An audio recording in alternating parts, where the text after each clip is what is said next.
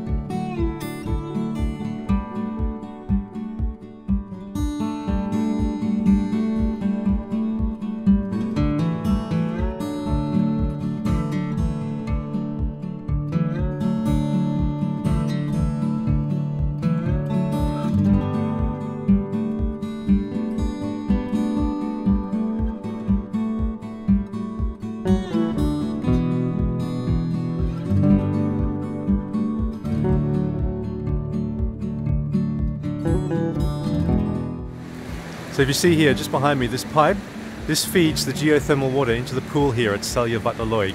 Right here where the pipe empties, this is probably the warmest part of the pool, and it gets progressively colder the further back you go. So do keep that in mind. This isn't one of the warmest pools here in Iceland, so be prepared.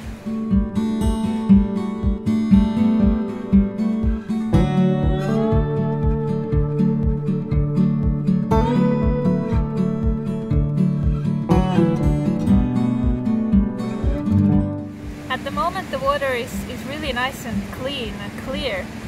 During the summertime, what you can expect is quite a lot of algae in the water, so the sides of the pool and the bottom can be quite slippery.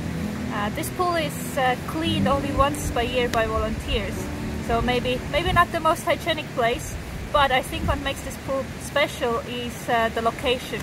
So right behind the volcano and just a gorgeous valley.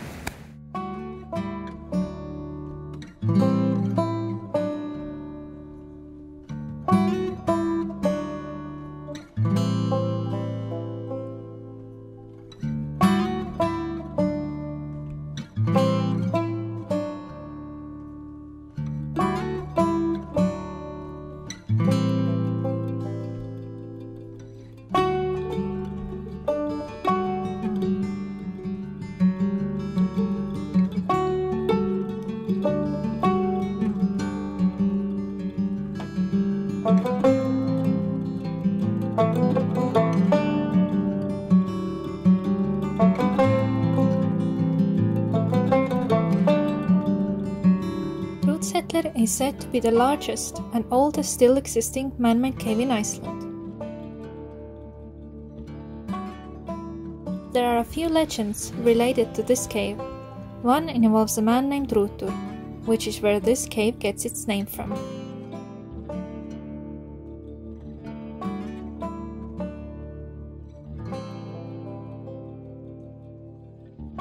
It is a large, double-story cave. The lower section used to contain animals, and the heat generated from them was used up to warm up the higher chamber.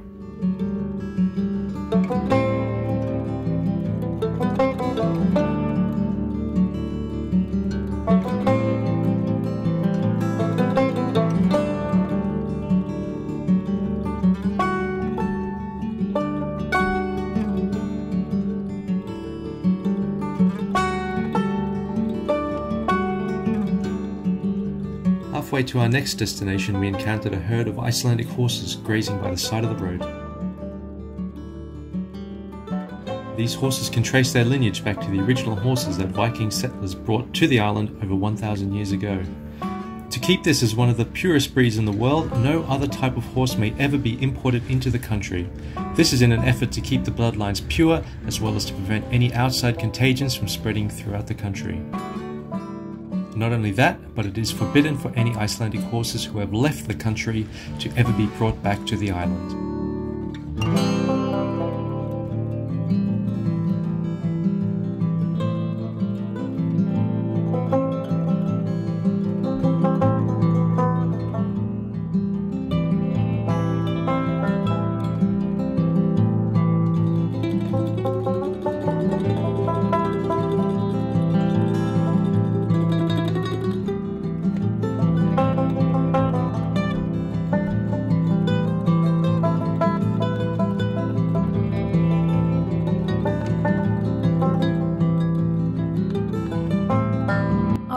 Stop of the day brings us to Steinahellir.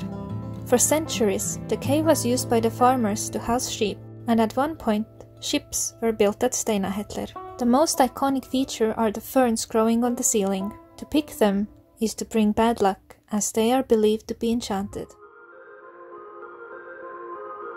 I think we'll wrap the video up now with a sunset drone shot of the south coast right outside Steinahellir.